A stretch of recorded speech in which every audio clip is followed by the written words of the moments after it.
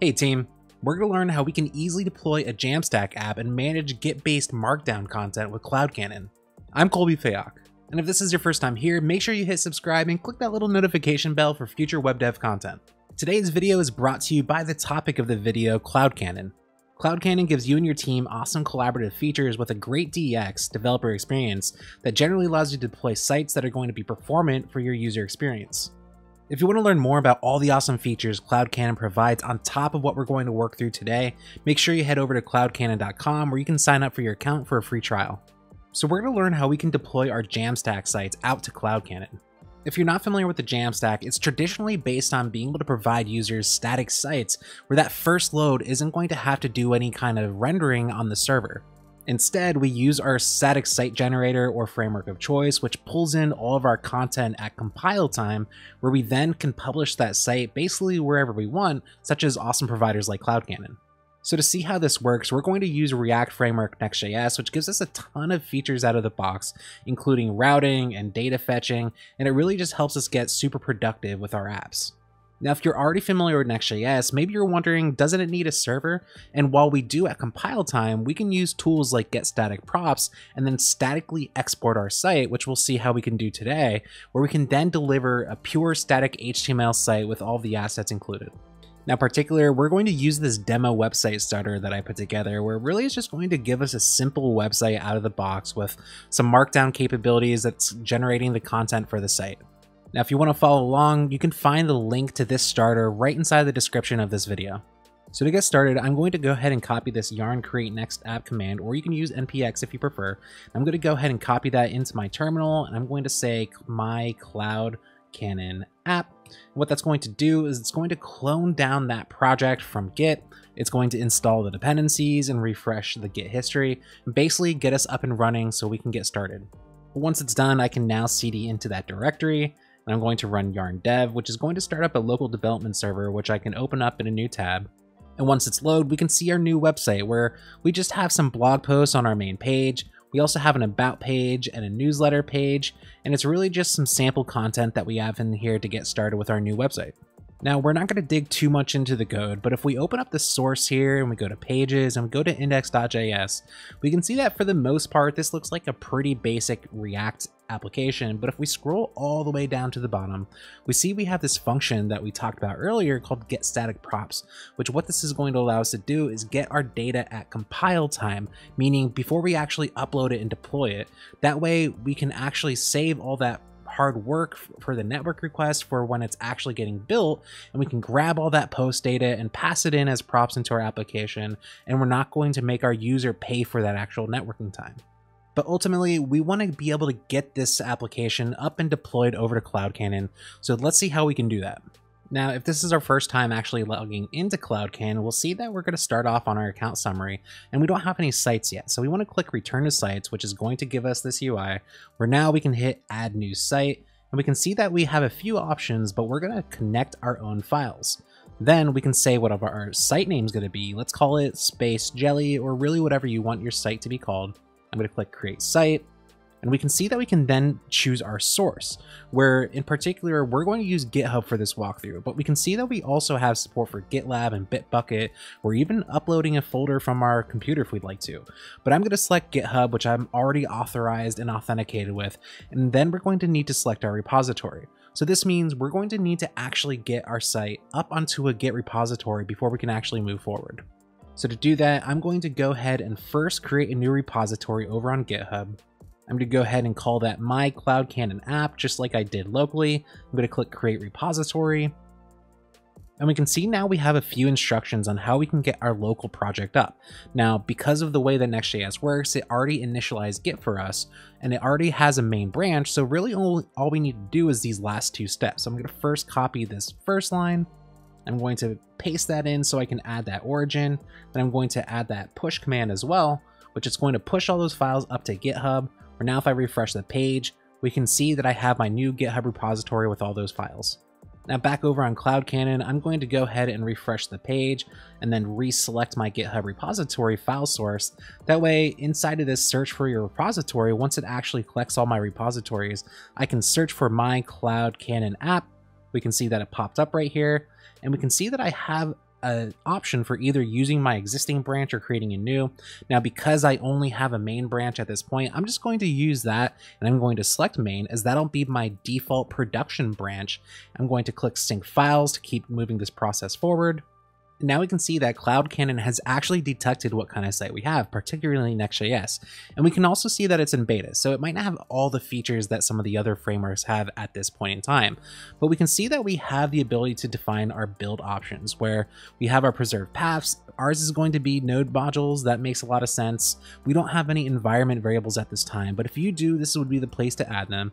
And then we can see where we get down to our install options, like our command line options, where this has npm install by default. Now, because I'm using yarn locally, I'm just going to go ahead and use yarn, but you can keep npm if you decide to use npx and npm for your project.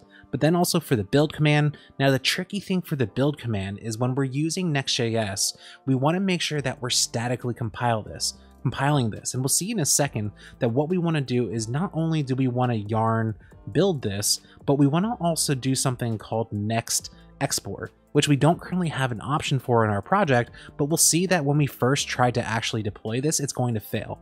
So we're going to leave this as yarn build for now, and we're going to set the output path because that's where the folder is going to actually get compiled to.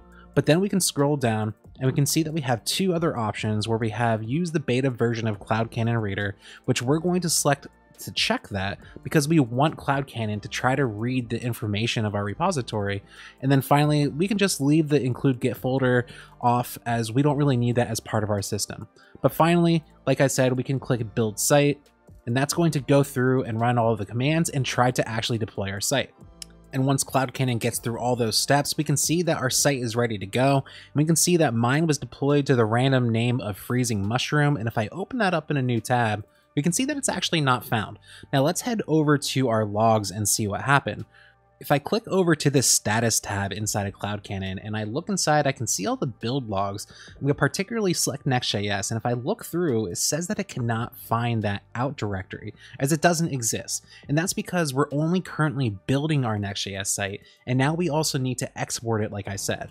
So back inside the project, I'm going to open up my package.json file, and we can see under scripts that we already have a few options, and particularly we see our build script going on where all it's doing is running next build, and that's great, but we want to also export it.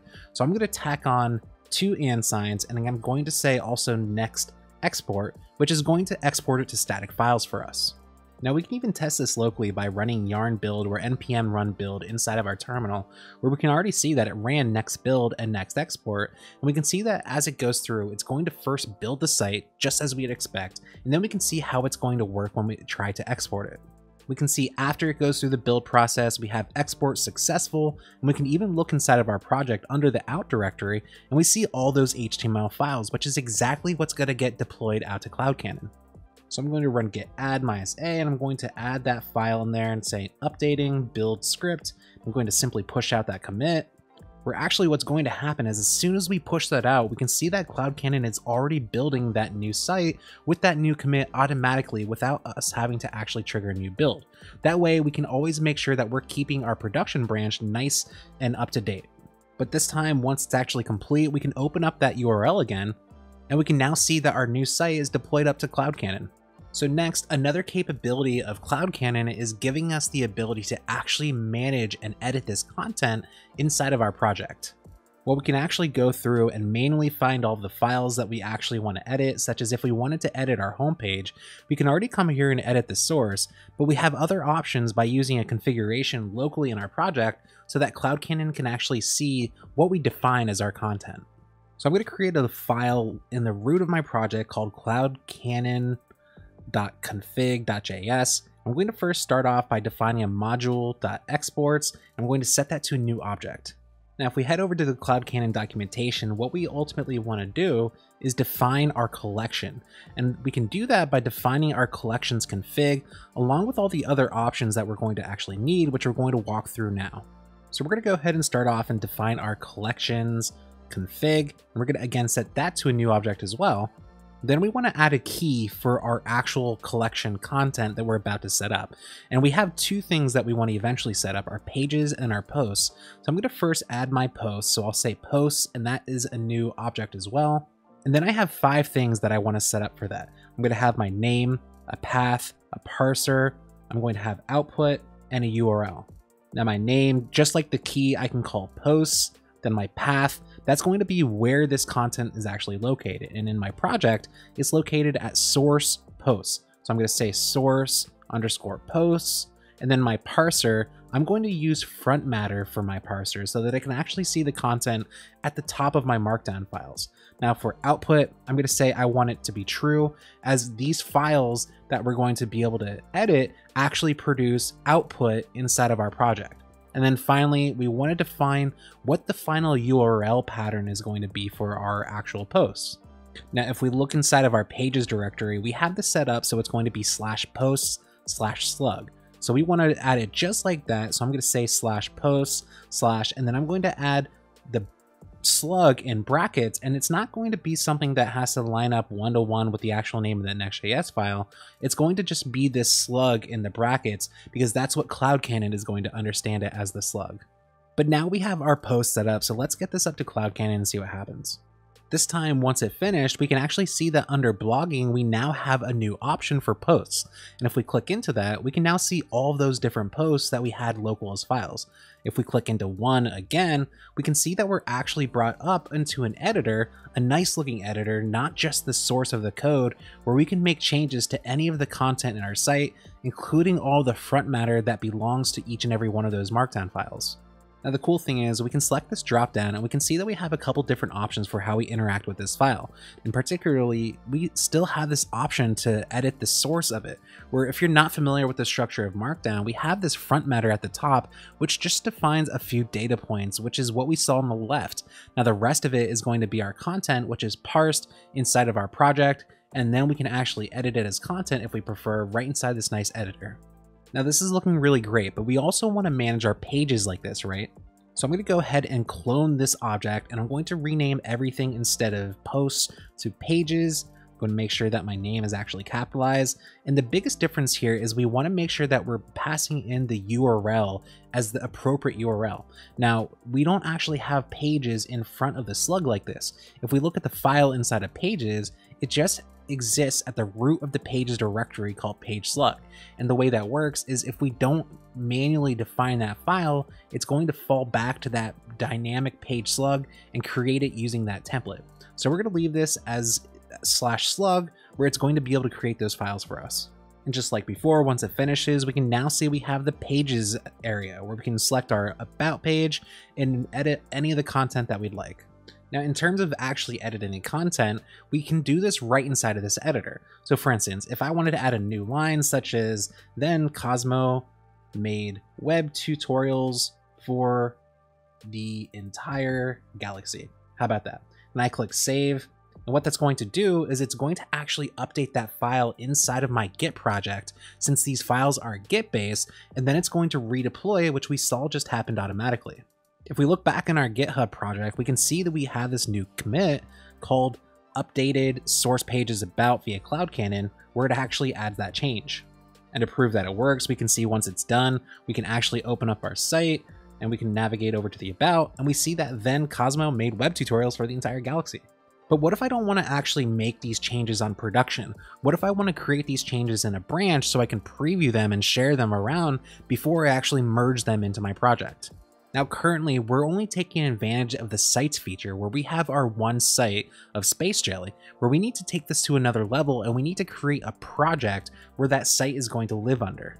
So let's start by doing that and clicking create your first project. And I'm going to still name this Space Jelly, as my project is ultimately going to be Space Jelly. And we can see that we now have some options for actually getting this set up. Now to actually get this configured, I'm going to click open settings, and we can see that we need to now select a Git repository, where the only one we currently have connected is my CloudCannon app, which is what we want to use. And we can see that this is going to see what we're going to actually show as our main branch. Now our production branch is main, so that's going to be exactly what we want. Our existing site that we have on here. We can even see the preview details if we want, but we don't need any of this right now. We're just going to hit update project. And we can see that that's going to automatically update our new project with our existing site. Now, once we reload the page for the sites section, we can see that we now have the ability to add a new site. Now, what's going to happen is we're going to have multiple sites where our main Space Jelly site is going to be that main branch that we had already created. But now we're going to create a new site for every other branch that we want to create, and that's going to be our developer branches or just having some changes staged so that we can share them out. Now, before we move forward with this particular feature, branching workflows are only available for team accounts. So make sure that if you're actually working through this, you're only going to be able to access these features if you're on that plan. But I'm going to head up to add new site, and we can see that I now have the ability to add my configuration. I'm going to call this Space Jelly Dev, and we can see that it's going to create a new branch for me. Now, if I have an existing dev branch, I can use that, but we have the ability right inside of the UI to create this branch. And I'm going to just leave it as Space Jelly Dev, which was auto-generated, and I'm going to go ahead and click Create Site.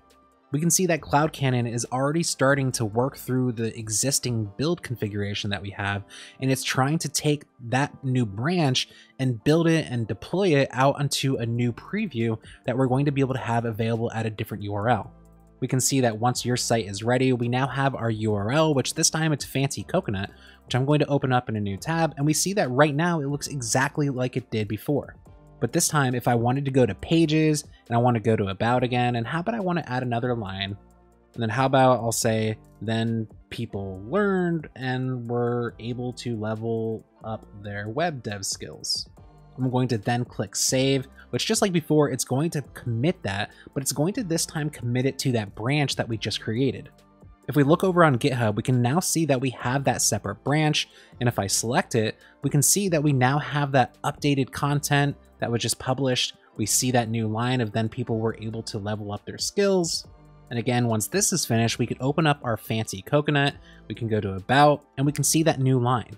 Now, if we navigate quickly back to our project, we can see that we have Space Jelly and Space Jelly Dev. If we select back into our original Space Jelly, we can open up our URL for the freezing mushroom, and we can see on the about page we still don't have that. But now, since we're going to approve that change, we can merge it in and say yes, we want to deploy that to production. So back on the home page of my Fancy Coconut dev branch, we can see that under actions I have the ability to now publish changes. I'm going to click publish, and then I'm going to also delete the site, since once it's published I don't really need that again or to make additional changes. But then it's going to go through, delete the site, and it's going to now publish my original production site. And once deployed, I'm going to open that live site up. I'm going to head over to the about, and we can now see that that change is up on production. Similarly, if we look at the main branch over in GitHub, we can now see that merge branch commit, which pulled those new changes into our main branch. But as we can see, not only is CloudCannon give us the ability to easily deploy our Jamstack sites out to the web, it's giving us an easy ability to not only manage our content ourselves, but collab with other people on our team as they're creating their own branches and making changes to the content. CloudCannon gives us a great way for how we can deploy our projects out to the web. And on top of that, being able to manage our content in a sane way, including all those Markdown files we have in our Git projects. Are you a fan of the Jamstack? Let me know in the comments, and let me know what's your favorite part of building with the Jamstack. Otherwise, if you want to learn more about the page creation and data fetching process inside of Next.js, check out my video, Create Pages and Fetch Data in Next.js using static and dynamic routes. Or if you want to learn how you can dynamically generate all your SEO tags, including using getStatic props like we saw today, check out my video, React SEO with Next.js. If you like this video, make sure you hit thumbs up, subscribe, and click that little notification bell for future web dev content. Thanks for watching.